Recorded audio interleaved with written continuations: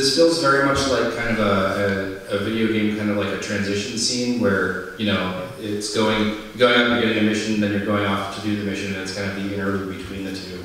I did like the staging of characters in the one spot where, you know, they were all there and talking. I think it was a little bit hard to know who was talking. I think having, you know, a sound bubble kind of come from each of their heads for what they were saying, and having it pop in instead of fading in would have been a little bit more legible and made it feel a bit more kind of like a conversation that was happening real time.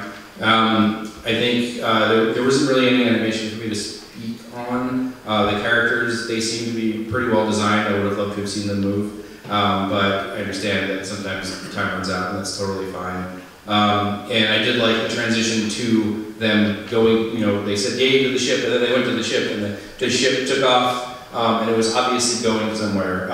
And when it kind of just popped out at the other, looked like a planet, that's what gave me the feeling of this was, we are going on a mission now, and once that ship lands there, there's going to be another kind of intro to that scene before the gameplay starts. So I think it was well done in that regard, and obviously there was a team aspect to it, so that fit with the community theme. I think I would have loved to have seen more animation on the characters as well.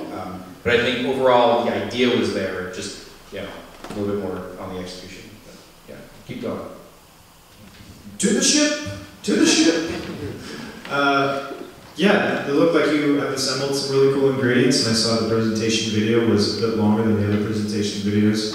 And I imagine there's probably an explanation for how short what we saw was, but it's clear that there's skill there, and probably just a situation where you need more time.